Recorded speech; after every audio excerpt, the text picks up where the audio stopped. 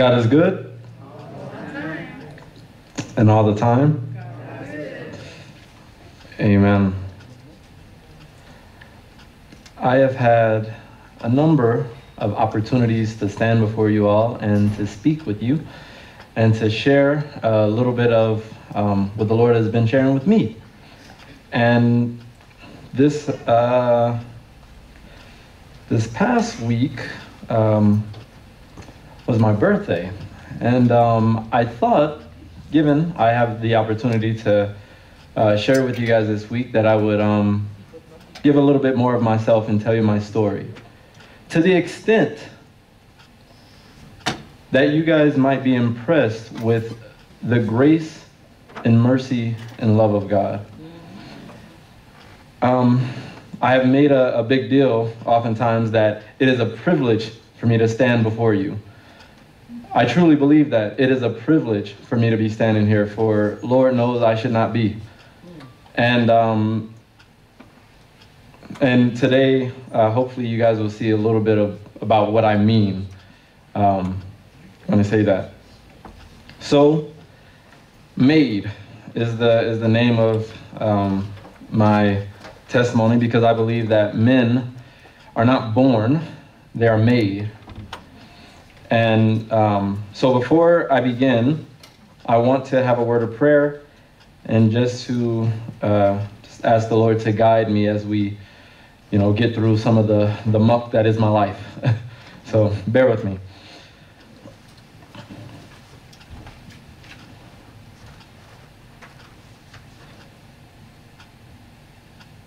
Father, we know that we overcome by the blood of the Lamb and by the word of our testimony. Father, as I share today, I pray that your Spirit will guide my mind, my words, my thoughts. Help me to place the events in such a light, Lord, that you would be glorified and edified. That you would be glorified and we would be edified. May, though I will be speaking about myself, I pray that your goodness to broken, sinful man will shine through. Help me to communicate the lessons that you have taught me through this journey. And Father, I pray that those who hear, they will receive a blessing, and they will hear only that which will lead upward. Be with me now. I pray this in Jesus' name. Amen. So I have to set a timer so I don't get lost on the journey. Okay. All right. So starting off about me, you guys know me. I'm Ryan Wilson. Most of you know me. Those who don't, my name is Ryan. I was born to Gregory Wilson and Ronnie Wilson. That's my mother and father. My mother is actually staying with me at this time. My dad is a truck driver. He's been driving since before I was born, and he actually was on the road when I was born. So, this is my mother and father. I am actually a middle child. When this picture was taken, I was the youngest, or the second youngest of 5. There was one that had not yet been born. Or maybe she was born, she just wasn't, old enough. But now I'm technically a middle child. My mother has 5, my dad has 3 biological, they share 2, right? These 2 right here. That's my older sister, and you guys know Grayson, that's his mother, right? So my mother and father, soon after I was born, probably about when I was about 2 or 3, they ended up getting divorced. And after they got divorced, I went to live with, let's see. No, there it is. I went to live, I don't do too much. There it is. I went to live with this lady here, and this is my grandmother. Now, my grandmother was a Seventh-day Adventist, right? And you know what they say in Proverbs chapter 22, verse 6, train up a child in the way he shall go, and when he is old, he will not depart from it. And we went to a church that I wasn't aware of at the time was a Caribbean church. And they said the affirmation of faith every Sabbath, right? We would all stand and we would recite the fourth commandment. Remember the Sabbath day to keep it holy, right? And so this was constantly, you know, kind of like drilled in from the ages of 3 to 8. At the age of 8, my father remarried.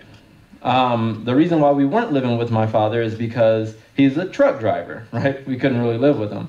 So when he remarried a woman who was not an Adventist. She was Christian, however, but she wasn't Adventist. And so we went to live with them. And so basically around this time, you know, church became one of those things that kind of took a back seat. You know, my dad is a huge media person. He loves music, loves movies, playing video games, and that's how I was brought up, you know, in that atmosphere: music, movies, video games. And so my childhood wasn't bad. You know, it was pretty good. We were sheltered, more or less. Having a father in my life, I think, did wonders. You know, to have that stern hand there, even though that he was a truck driver and he was, you know, gone a lot of the time. You know, you always knew when Daddy was coming home, right? You know, so you know, having him in my life was you know, very important. I was a happy-go-lucky child, right? You know, just as you can see. This was a race, okay? We were racing, and apparently whoever I was racing, you know, they weren't a threat, okay? But I was a happy child, you know, spent a lot of my time in my own world. And this is kind of how life was. We went to church occasionally. Dad would make us walk down the street to go to church. He didn't go that often, but he would make us go. And of course, when we went and visited Grandma, we would go to church. This kind of continued on till about the age of 13.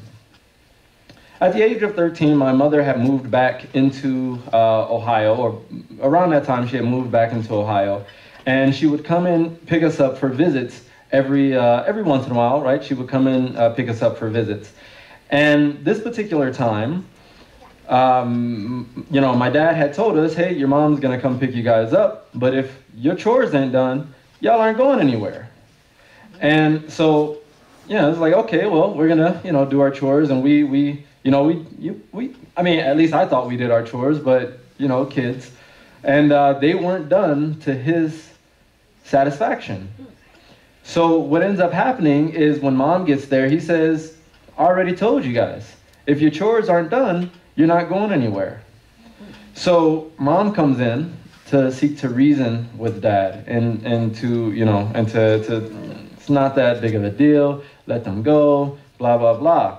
Well, she's at the bottom of the steps. He's in his room upstairs, and so she's yelling up the steps, and he's yelling back down the steps, and this goes on for some time, and you know, 3, 4, 5 minutes into it, they're in a full-on shouting match.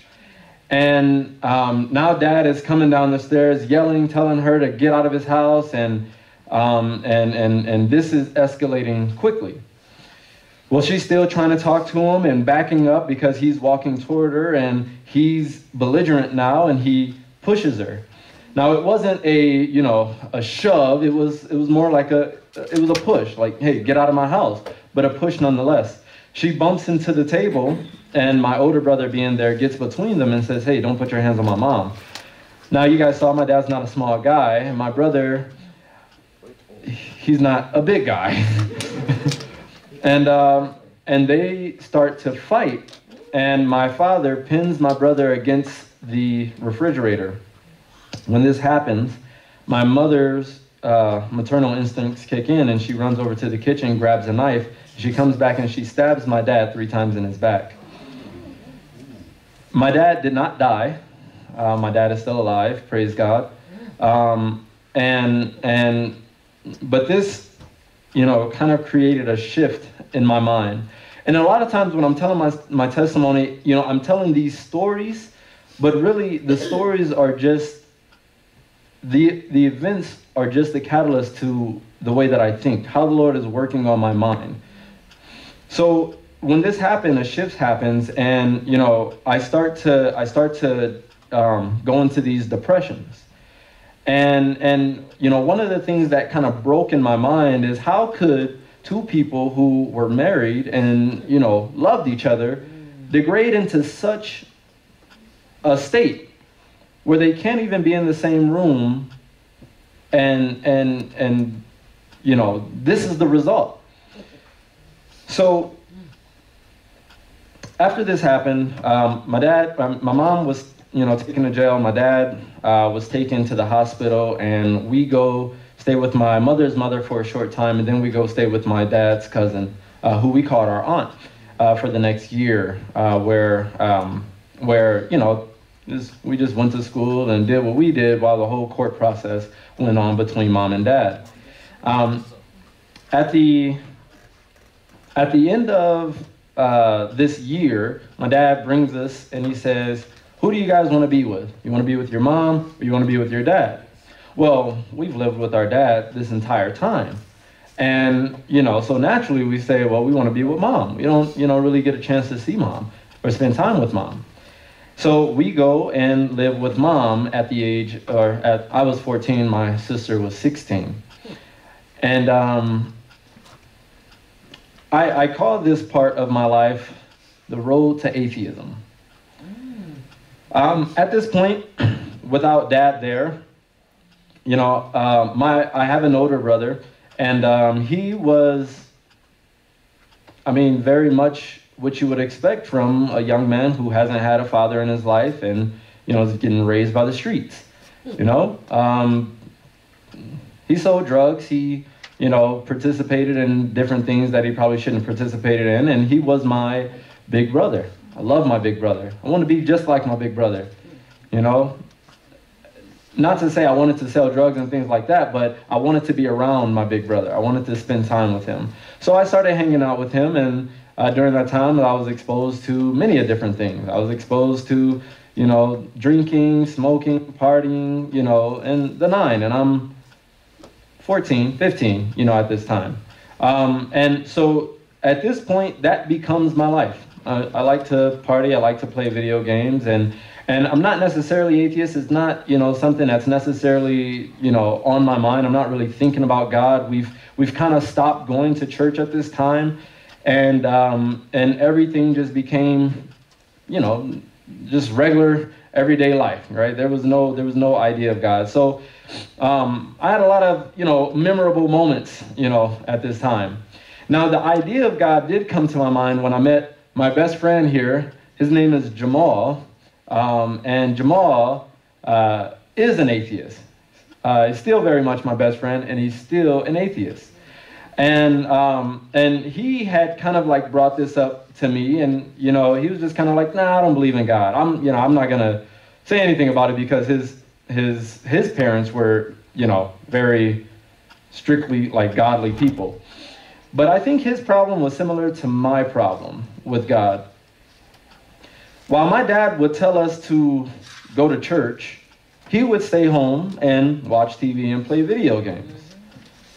So it's sort of like this, like, okay, you say that there's a God, but yet you do this, and it doesn't make sense. There's an inconsistency in Christianity. So anyway, this is some random pictures of just that jacket.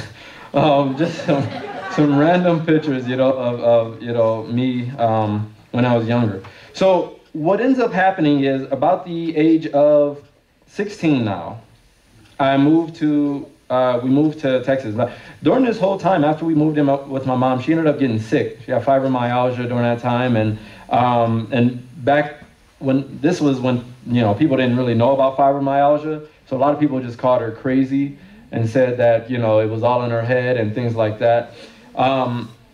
And honestly, I didn't care about like anything that she was going through, or like I had no thought of my mother's well-being whatsoever. I was very much self-involved. I only knew about what was going on with me. And I remember this one time, me and my mom, we really got into it. And she couldn't discipline me. Like, I wouldn't allow her to. One time she tried, and I grabbed the belt and I took the belt from her. And as these things, spiraled down, I mean, I was cussing her out, calling her all kind of inappropriate terms. And it's so funny because I would listen to my dad, and he would say I was crazy, but I was never that crazy, and it just showed me how the degradation from one generation to the next always, it happens always and consistently. Every generation will say about the next generation, I was never that bad. I would have never done anything like that. So, anyway, my mom, who's having a hard time finding work because of her ailment and, and other different things. Not only that, she's a felon. Some real crooked stuff happened with the court, and she really got raked over the coals. And so we ended up moving to Texas to get some help from my aunt. And so my aunt at this time, she was a pastor of a Pentecostal church. Now, my mom's side has always been Pentecostal. And while my grandmother, who was Seventh-day Adventist, was the one who raised us, and I view her as a very godly woman, I view my grandmother on my mother's side equally, without a shadow of a doubt. I can tell you that woman loves Jesus. And I praise the Lord, and I'm pretty sure the only reason I'm here is because of those women's prayers. So we moved there to Texas, Abilene, Texas, where we lived for a year. And at this time, I'm 16, getting ready to turn 17. And I'm like, hey, it's time for me to get a job. I want a job. And, because I'm now in this church atmosphere, everybody's telling me, well, pray for it. The Lord will provide. And I said, okay, well, it couldn't hurt, right? So I pray, and 2 weeks later, I get my first job at Olive Garden. I was like, oh, okay, praise the Lord. Okay, maybe God is real, maybe he does answer prayers, And at this time, I start to attend church more. I'm attending a Pentecostal church, but I'm attending church nonetheless. And one service, after seeing what seemed like the entire church speaking in tongues, I was like, man, this looks like power. I've never seen any power like this growing up in the Seventh-day Adventist church. It's just boring. I used to always sleep in church. Like, that's what I did. I always slept in church. I would go in, and I love the song service. As soon as the guy started preaching, wake me up after. But this had to be power, So after the service, I go up to my aunt and I say, Auntie, I want this power. I want to speak in tongues. And she says, okay, baby, well, come on. We're gonna get the elders. We're gonna go into the conference room, and we're gonna pray until you're baptized with the Holy Spirit and you speak in tongues. It's like, all right, that's what we do. So we go in there, we're praying, and we're praying, and we're praying, and we're praying, and it's like 10 minutes.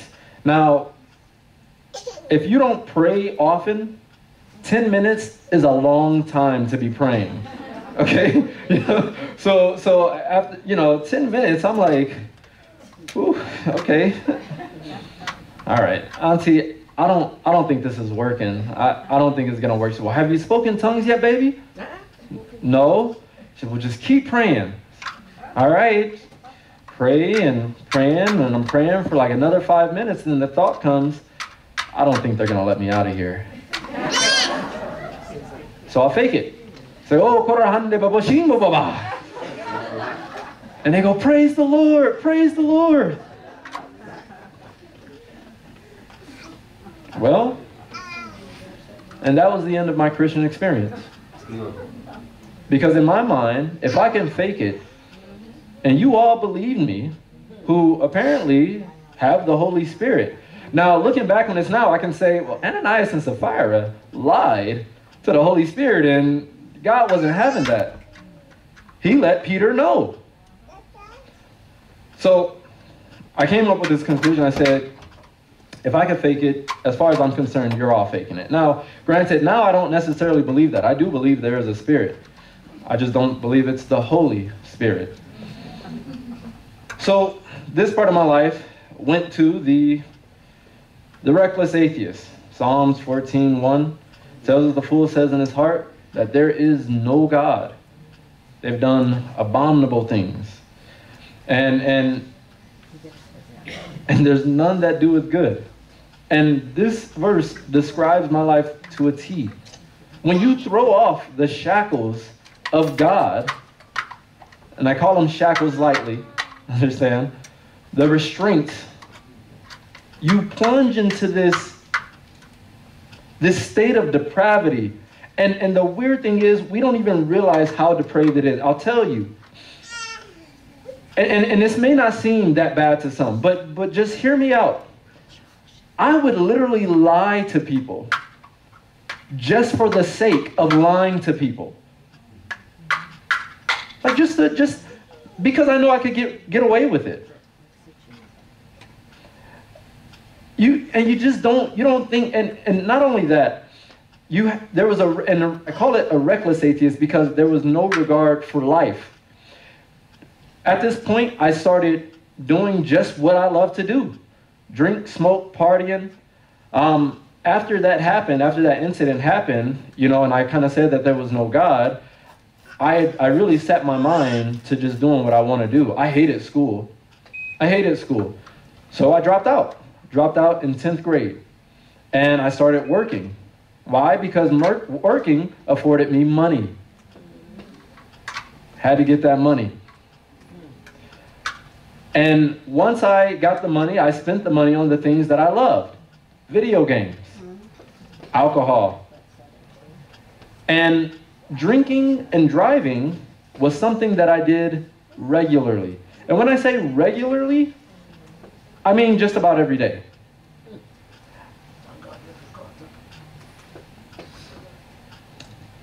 So I'm not going to spend too much time in this part of my life. It's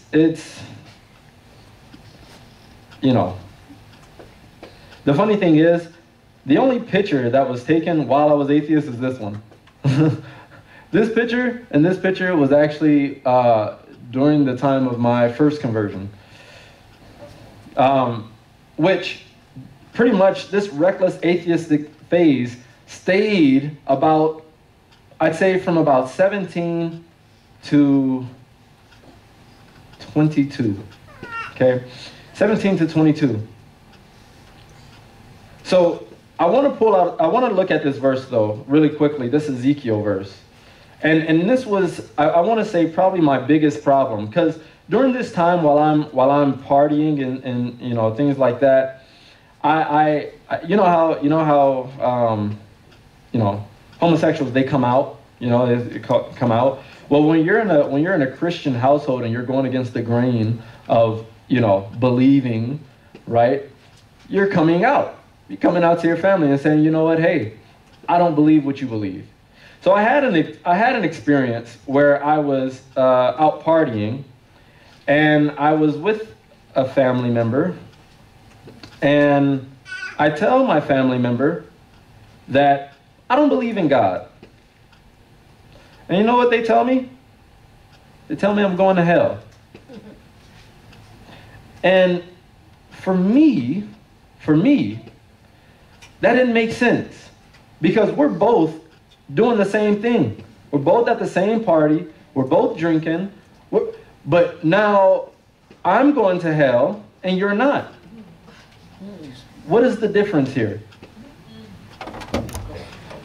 So this text, in fact, this actually inspired, when I read this text, it inspired a sermon that I preached called Justified by Fakes. And Ezekiel chapter 16, verse 52, it says, "Thou also, which hast judged thy sister, bear thine own shame for thy sins that thou hast committed, more abominable than they. They are more righteous than thou. Yea, be thou confounded also, and bear thy shame, in that thou hast justified thy sister." Now, God is saying this. In fact,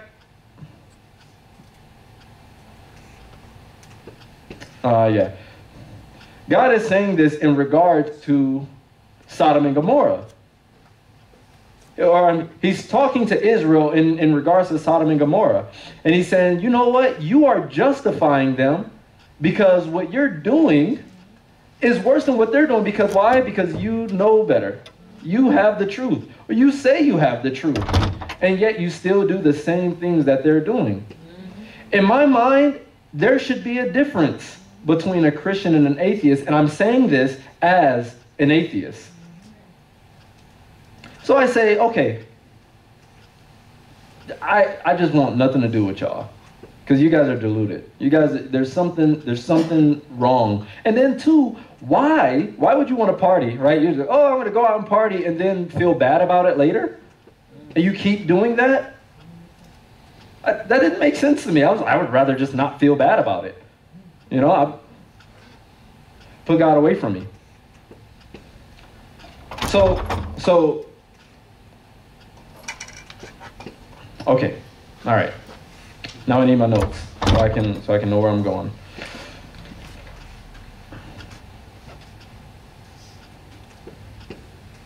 Okay. So getting to my conversion, right? So this happens, you know, about the age of goodness. Let me tell you how stupid sin makes you. I'm sorry.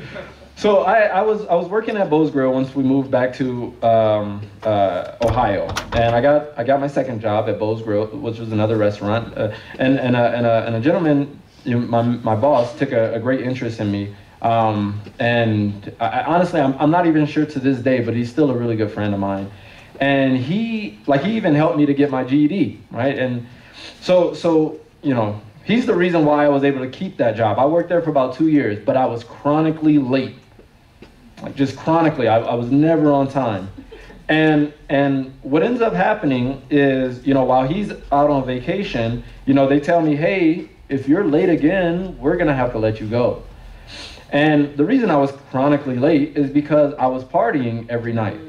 Just every night. I would party, and then I would wake up the next day, and I would go into work, and because I worked in a restaurant, when I would go and clean the bar, I would actually steal alcohol from the bar to help me with my hangover, you know. So I would go through work essentially, you know, drunk, and so this is the constant, you know, state of affairs and that I found myself in. So one day when I'm like, well, hey, I don't want to lose my job. I come home that night. And one of my coworkers are there. We called him Big Ben. He was about 6'3", 6'4", and he was drunk. And there was 2 other people I didn't know, and they give me his keys and say, don't let him leave. And they say, we're gonna go get your roommate. So they leave, and Ben looks at me and he says, well, I'm gonna give you 2 choices. You're either gonna drink with me or you're gonna fight me.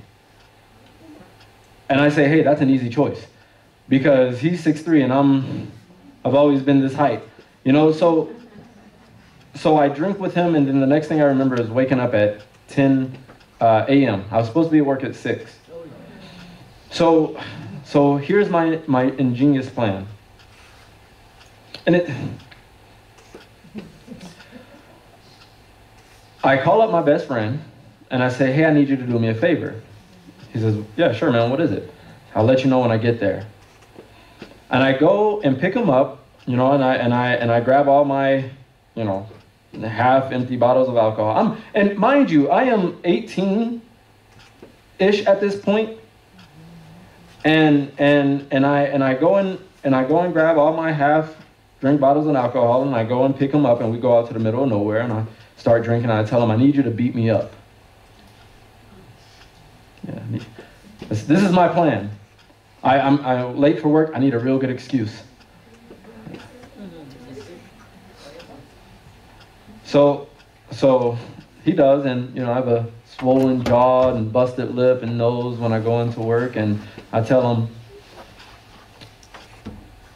yeah, I was walking this girl home last night, and these guys came out and jumped me, and you know, I woke up this night. I said, oh my goodness, you want us to call an ambulance? No, I've been jumped before. It's not a big deal. So they say, okay, well, just wait here. And they leave, and then they come back and say, well, we're still going to have to let you go.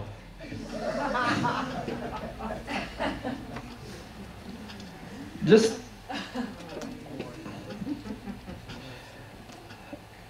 the mind, apart from God, foolishness.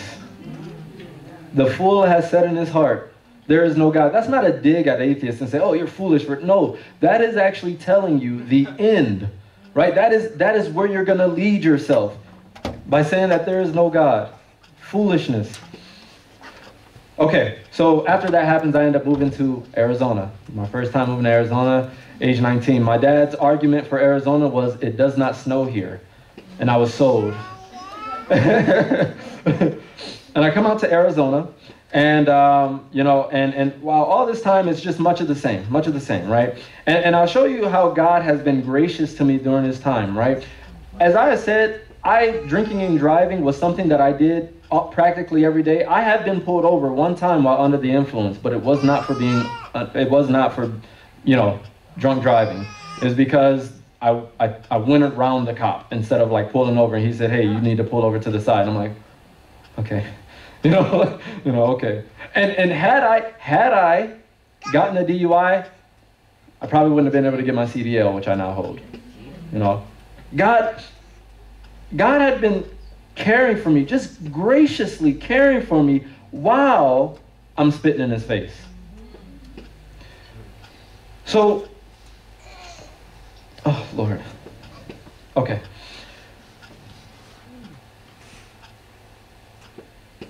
Okay, so I'm gonna get to, okay, so my philosophy. While all this stuff is happening, I have a philosophy, after I became an atheist, and the philosophy is that if there is no God, then the only reason for living is self-gratification, right? That's the only reason for living. Do what makes me happy, what I find enjoyable.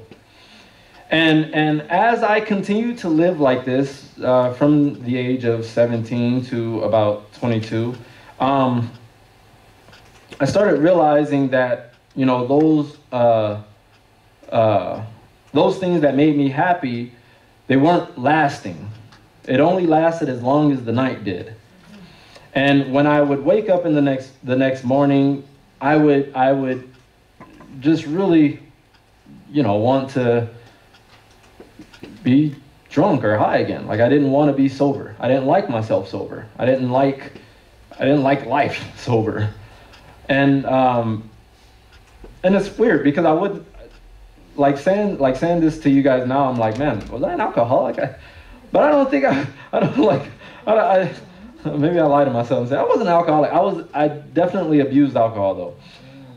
And so what ends up happening is I went for a while. Oh, goodness. I got into this car accident working at Hertz Rent-A-Car. I worked at Hertz Rent-A-Car where basically all I did was drove cars around the valley in Phoenix. And you guys know Phoenix is a grid, right? Right, that's going to be important later. But I would drive cars to different Hertz local additions. And I got into this accident and I T-boned this truck. And the truck, when it first happened, I was upset because the guy that was in the truck was a guy who didn't have a license and he didn't have any insurance. And I was like, why was he even on the road? And then the Lord said to me later on, he says, well, it could have been a mother and her child. I said, well, thank God it was that guy who had no business being on the road. And so I ended up losing my job here, and my dad ends up kicking me out because once this happened, I was attending college online, and so I end up, I dropped out of college. So I'm a high school and a college dropout. I lost my job because of that accident, and I was just kind of like back to doing, whatever. And my dad kicks me out. He says, hey, you got to be doing something if you're going to be in my house. You either got to be in school, you got to be working, you got to be doing something. If not, you got to go. So he kicks me out, and I go to live with my sister and her boyfriend at the time, but she wasn't in town. So it was just me and him, and we were just partying. And, you know, I couldn't find a job. So what I resorted to doing was donating plasma. Anybody here ever donate plasma? Yeah? Okay, yeah. Yeah, those needles are not small. You know, but that's what I did in order to supply my vice, my addictions. And so once my sister gets back, we can't live together. She ends up kicking me out, and I end up living with these people who lived underneath her, who I literally just met. And just the, I honestly could go on and on and on, but I'm trying to get to the conversion portion of this. So once I'm living with these people, things didn't work out. Things didn't end up working out there, and I ended up going to live with my. And this is complicated, my sister's boyfriend's niece's father. Okay. So, and the only reason I mention him is because, you know, when I was there, I would always note that, like, this man was always dressed up, looking nice, and he always had his Bible, and he was going out, and I assumed that he was going to church, you know. And I lived there for a while before I got a job, and then I got a job at a neighborhood Walmart in Mesa. And once I got a job, I started, you know, giving them some money, because now I'm working. I just want to say thank you for allowing me to stay here. You know, I'm living out of a duffel bag just wherever I go. And, you know, and that's happening for a while. And then all of a sudden we're getting evicted. I say, how is it that now when I'm giving money, you can't keep up with the rent, you know? Well, turns out my brother had a gambling problem. You know, and that, you know, as an atheist, strengthened me in my atheism. You know, so I go and live with a coworker, and because of unscrupulous behavior, that doesn't work out. So I go and live with another coworker. Okay, now this coworker, his name was Daniel. Daniel, he was a he was a pothead, right? Like that, and that we had a routine. We worked overnight, so we would work from 10 to 7 a.m. After we got off work, we would come home. We would smoke. We would cook some food, watch a show while we eat, smoke again, go to sleep, wake up, rinse, wash, repeat. Right? That was the routine. Right? That's just like every day, right? And as this happened, you know, that's when I became more and more depressed. You know, I just turned 21, you know, about this time, and I realized that I was working to smoke. Like that's literally, I was working, I was getting my paycheck, and after I paid the bills that I gotta pay, pretty much everything else went to smoking and drinking. And I said, but this stuff doesn't last. Like if I could get this for free, that would be another thing, but I gotta go to work. Like I gotta put in effort to get this. So it became tedious. It became like just, you know, ridiculous. Now, when I threw off Christ and in the heart of my partying phase, I did decide that I'm not gonna be 30 years old in the club. I'm not gonna do that. Like I couldn't see myself doing it. I had worked with people, you know, and I was just kind of like really, if this is the end of life, then I don't want to have anything to do with it. So I had made a decision that when I turned 30, I was going to commit suicide. That was going to be that was going to be it. And, you know, I was making plans to go out in a blaze of glory. Now, I was like 17 at the time, and it seemed farther away. Now I'm 33. Praise God. And but around this time at 21, I start to get more and more depressed, and I start to think, if there's no reason for God, and the only reason for living is self-gratification, but the things that you think will gratify don't actually, then there's really no reason for living. Why wait till 30? Why not do it now? So the thought came, well, okay, you can do that now, but understand you are thinking things differently. So you could do that, or you could give this God thing another look, right? Just take another look at it. So I said, okay, you know what? I'll do that.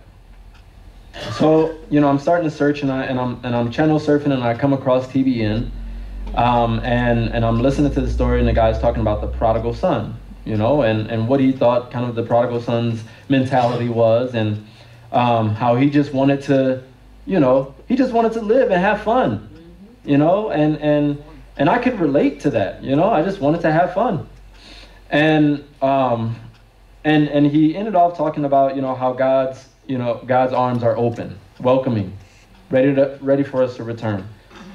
And, I just kind of took it as, okay, well, that's nice. I'm sure I've heard that before. And so as the days go past, there's a particular day now, and, my roommate is out, and he's out looking for, smoke, right? And as he's out looking for it, I'm at home, and this time I turn to TBN just to see what they're saying.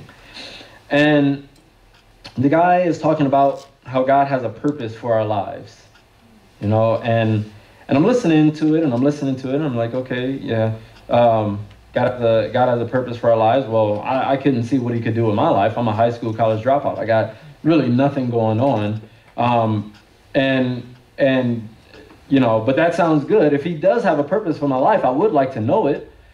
And then he went into this bit about asking, you shall receive, and at the end of that, they did the sinner's prayer, and I joined with them in the sinner's prayer. Now, I don't call this my conversion. I call this my accepting that there's an idea that there might be a God. And so I was like, okay, well, we'll see. Well, after that, after that had happened, my roommate calls me and says, hey, look, I can't find any, so we're just going to have to go without. I say, all right, man, well, it is what it is. And then I say, well, the preacher man did say, ask and you shall receive. So I pray and I say, Lord, I'd like to smoke. And right after that, my roommate calls me back and says, hey, just got off the phone with my guy. He says he's got something. We just got to come pick it up. So I'm going to come and get you, and we're going to go get it. I was like, oh, okay, all right. So he picks me up, and we go and get it. Once we're there, or, we get it, and we're trying to leave, and the car won't start. So we're there for 15 minutes trying to figure out what's going on with this car. And, while I'm ready to give up hope, the thought comes to my mind, work for the weed. Okay, Lord, thanks for the weed. I would like to be able to go home and smoke it now. I don't know, man, just try it again. Starts right up. I go, oh, there must be something behind this. So we get back home, and and we're smoking, and I'm telling him my testimony, as it were, up until this point. And he goes, yeah, I know, man, God's done stuff like that in my life too. I'm Christian too. You're Christian? I've been atheist this whole time, and we've been living in harmony. I didn't say that, of course.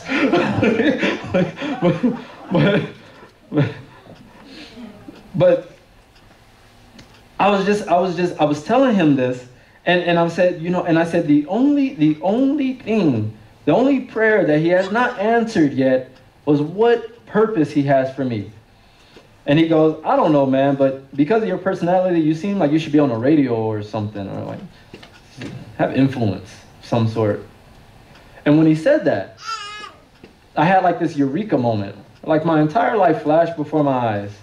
And it was as if God was saying, although you rejected me and ignored me, I have been preparing you for what I have for you. Follow me. And, when that happened, I started to, hyperventilate. And I was like, and he was like, you all right? And I was like, yeah, I just need to get some air. And I stood up, because, we just had beds on the floor. I thought that was regular life. but we just have beds on the floor. So I get up off the bed and I'm trying to like catch my breath, but I can't. And I go to walk, to go to the balcony, and my legs fall from underneath me, and I'm on my knees for the next 5 minutes, and all I can say is, He is real, and I'm sorry.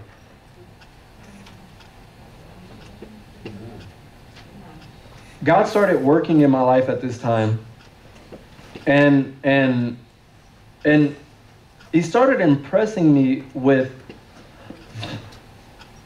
the wickedness that is man, that is us.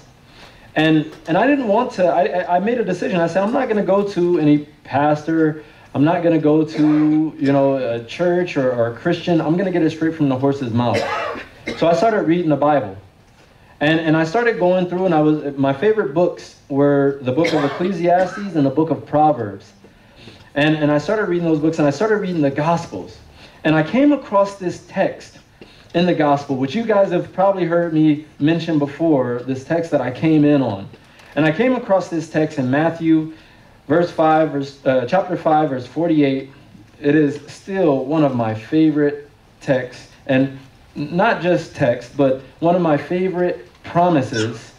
And Jesus gives this commandment, and I read this, and it blew my mind. In Matthew chapter 5, verse 48, he says, "Be ye therefore perfect, even as your Father which is in heaven is perfect." And that blew my mind, because my entire life I was told it's impossible to be perfect, so why try? It's impossible to be perfect. And now you have Jesus himself telling you to be perfect. Now for me, it was such an encouragement, because throughout this whole atheistic lifestyle, I had an idea of who I thought I was. But as life would show me, I didn't even know myself. Given the proper opportunity, that standard that I held would go by the wayside. And I got to a point where I couldn't even look at myself in the mirror. I didn't like what I saw. And now, Jesus is telling me that I can be something more than what I am. That was encouraging, brothers and sisters. And immediately God began to work. I started calling my family and apologizing for just being a terrible person. I called my mother and called her and talked to her in tears, apologizing and God. And when I called my dad and was talking to him, he said, "Oh man, this is actually great timing, because your grandmother's getting old. My Aunt Charlie, my grandmother's sister, had died, and she was in Ohio by herself." And he said, "I want to bring her out here, and since I'm on the road, I'd like you to come and stay with her." And so the lady who raised me, Seventh-day Adventist, when I was, my first conversion, as it were, when I was converted, God brought her back into my life. And now this year, unfortunately, I still wasn't ready, because the old man wasn't willing to die, overnight. And I spent a lot of time, going back and forth. I lived in Towson now, and I was going back and forth from Towson to Mesa, because I was infatuated with a girl named Angel. The irony. She was anything but. Every time I spent time with Angel, I was just doing the same things, drinking, smoking. I even started doing this synthetic cocaine. Had a similar effect, but it wasn't the real thing. And they say, how she says in The Desire of Ages, talking about the degradation that was before Jesus came. She said, sin became a science. A science. And I think about that, like, man, what does it mean for sin to be a science? I'll tell you this experience, and now looking back at it, I realized that this synthetic cocaine prevented me from getting high and drunk if I did it first. So the next time I said, you know what? I'm going to get drunk first, then I'm going to get high, and then I'll do the synthetic cocaine. It's a science. You're figuring out how to, and sin had become a science. So this is what I'm doing. And one day, you know, I drop her off, and I'm driving, you know, my dad's car.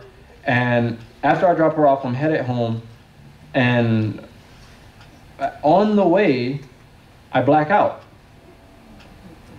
And when I come to, I don't know where I am. I literally would drive Phoenix like constantly, and I don't know where I am. So I say, okay, well, that's weird. This street looks familiar. So I go to turn right, and in the midst of me turning right, I black out again. When I come to this time, you know, I'm a little shaken up because I'm like, well, if this is going to keep happening, then I probably should like pull over and just kind of sleep this off. But then I see a street, and I say, you know what though? I think this is the right street.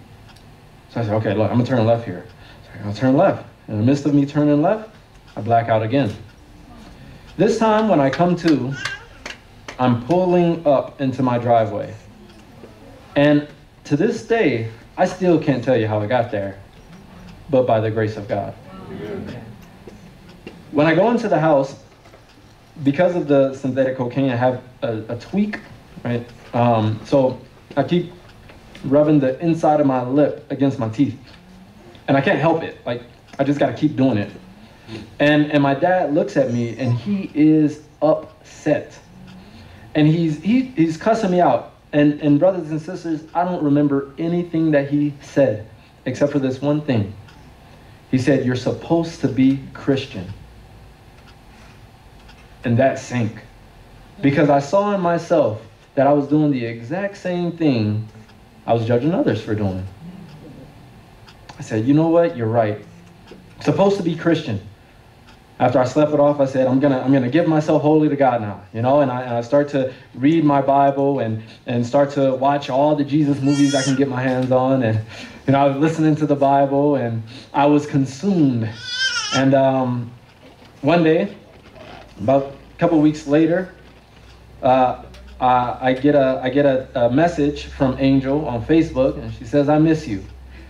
Says, oh no, sweetheart, I can't drive out there. It's just too far. You know, my dad doesn't want me using his car and all this and this.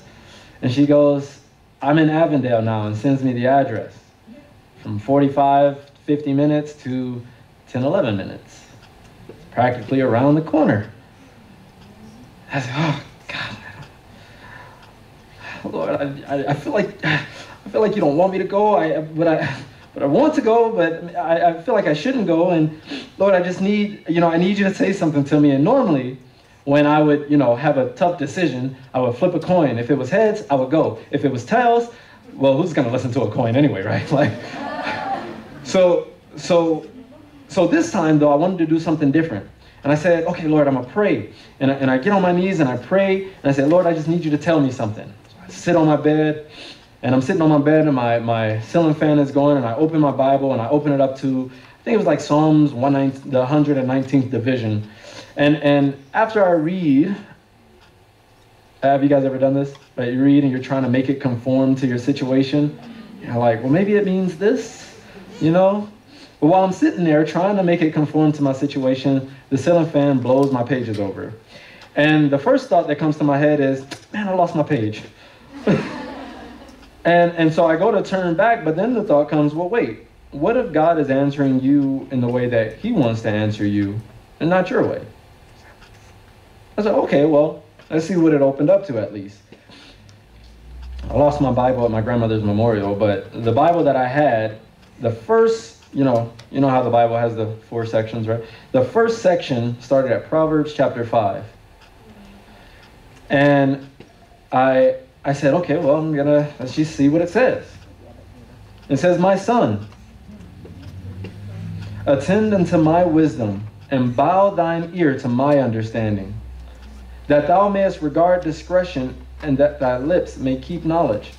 For the lips of a strange woman drop as a honeycomb, and her mouth is smoother than oil, but her end is bitter as wormwood, sharp as a two-edged sword. Her feet go down to death, her steps take hold on hell. Lest thou shouldest ponder the path of life, her ways are movable, that thou canst not know them. when I first opened it, I read the whole chapter. I do like to ask at this point, what do you guys think I did?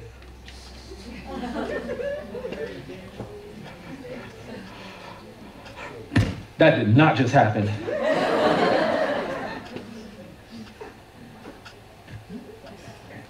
I closed the Bible, I got the keys, and I left. I know, right? I love that response. I got on the way out, because we lived in a development. On the way out, yeah, I get to this stop sign, and I realized, oh man, I left my wallet. I'm not going back to get it. I just said no to the Bible. I can't do that twice. Should be fine. I've been pulled over for years, you know? I go to put my foot on the gas, and I hear just as clearly as as you hear me, if you go out tonight, the cops will be involved. Put my foot back on the brake. Is that a problem? During my partying years, when I was about 19, 20, I found myself on Mill Avenue in Tempe, and that's the college party town. And I got a ticket for underage consumption and urinating in public. That ticket, I'm 22 at this point, that ticket had now transformed into a warrant for my arrest. So I say, well, I haven't been pulled over in this long, that'll be fine. So I go pick her up and can't go into her place because her living situation is, I mean, unless you ponder the path of life, her ways are movable. You can't know them. So I pick her up and I say, you know what? We're not just going to stay driving around. That's increasing the risk factor. We're going to pull over, right? So we pull over and we're just hanging out side of the street. And we're talking for about 30 minutes. And then this SUV pulls up next to me and he like slows down and then he pulls off real fast. And I'm like, what's that? Then about 30 seconds after that, I see these lights pop on in my rear view. And out of this alley comes a police cruiser, pulls up right behind me and puts his lights on. Why did I park there? This story is the reason why I don't believe in coincidence. Wrong place, wrong time. The cop comes up and he asks me for my, what are you guys doing? Do you guys have any drugs on you? No. Apparently he thought me and that SUV were going to do some sort of drug transaction, and the SUV saw him, and I had nothing to do with this. So he asked for our information, he asked for my name, asked for her name, she gives him a fake name. He comes back and says, well, Tempe wants you, man. Takes me out, puts me in cuffs. And I'm sitting there in cuffs, and all these things start to add up. My dad, I'm about to lose my job because I'm not going to be at work tomorrow, and they were already laying people off. My dad's car is about to be impounded. You're going to have to pay to get that out of impound. Going to have to pay to get me out of jail. He's going to have to pay somebody to pick him up. And all these things, I'm just like, oh, man. And then the thought comes, whose fault is this? Once that thought hits me, I just start laughing and smiling. I say, God is good. God is good. I'm standing there in cuffs. God is good. This girl looks at me like I got 650 heads. She's like, what are you talking like? Because it occurred to me at that time that he had been trying to save me from myself this whole time.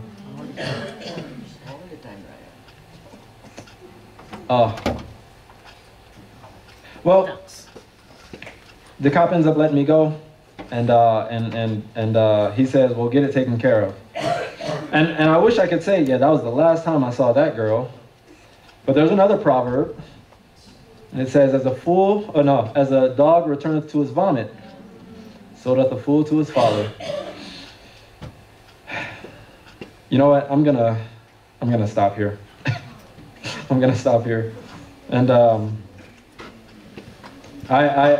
this experience kind of was the catalyst that led me to co-missions, actually. Okay, yeah. Who am I? What am I? Yeah. Oh yeah, I did canvassing. Anybody here canvass?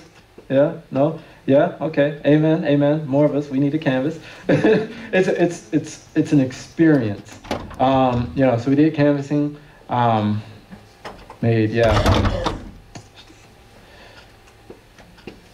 That's Sequoia. Yeah, Sequoia missions, and that's where I met my love. Yeah, and God gave me a helpmeet, and honestly,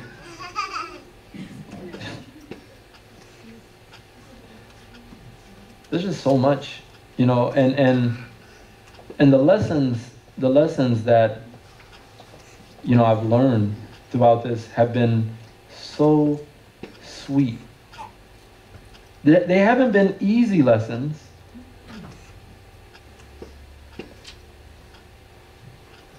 They haven't been easy lessons by any stretch of the imagination. I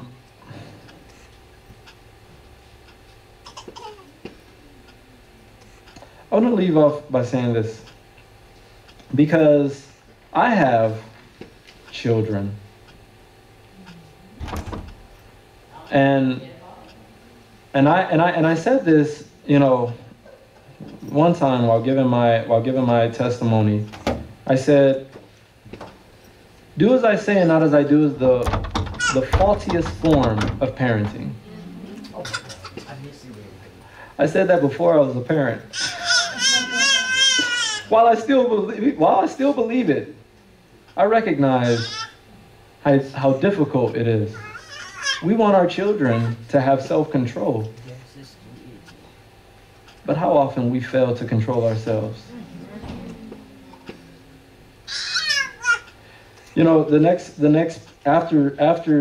After I leave from Toccoa, I end up having another conversion experience. Which I had intended to share with you guys, but I spent too much time on foolishness, the foolish part of my life. But I wanted you guys to know that God is able. God is able. Through all of it. He said he will contend with him who contends with us, and he will save our children. And having gone into those depths, now I wouldn't want any of our children to have to experience that. You know what? In Micah, he says you will eat, but you will not be satisfied. That is what the world offers.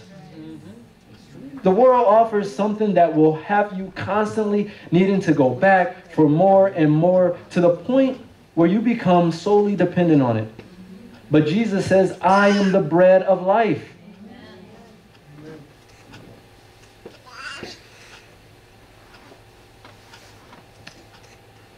I fear for our children, for our children's children, because I thought it was bad in my generation. So much worse. I don't think I would be here if it weren't for the prayers of my grandmothers. Continue to pray for your children. God hears those prayers, and I'm a living testimony of it.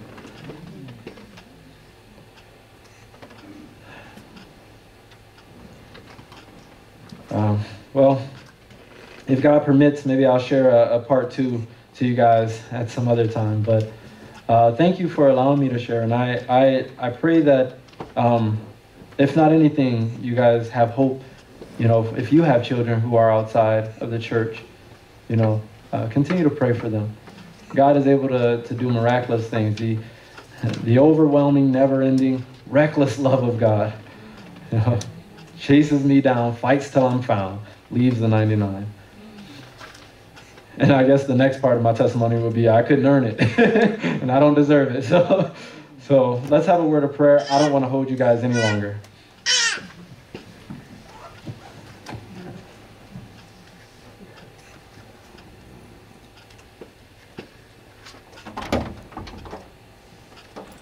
Oh, Father,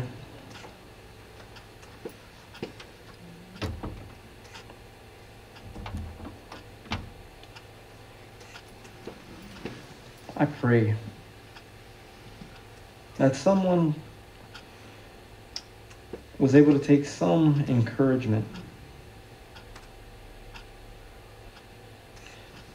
We are told that we have nothing to fear for the future, except as we forget the way the Lord has led us in His teachings in our past history. Father, as I've contemplated and thought about the way that you have led me, even when I didn't believe in you, you didn't abandon me. You continue to seek after me. I am encouraged, and my faith is strengthened in you as a leader. I'm also encouraged for the fate of our children. Oh, Father, I pray that you will help us to do our part as parents. Forgive us where we fall short.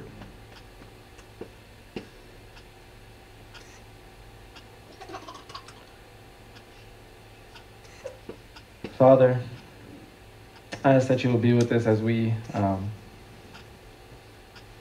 continue throughout this Sabbath day. I pray that we all will look back over our life history, that we might be encouraged that you have brought us this far, you can take us the rest of the way. Continue to be with us, continue to bless us, strengthen and keep us. We ask this in Jesus' precious name. Amen.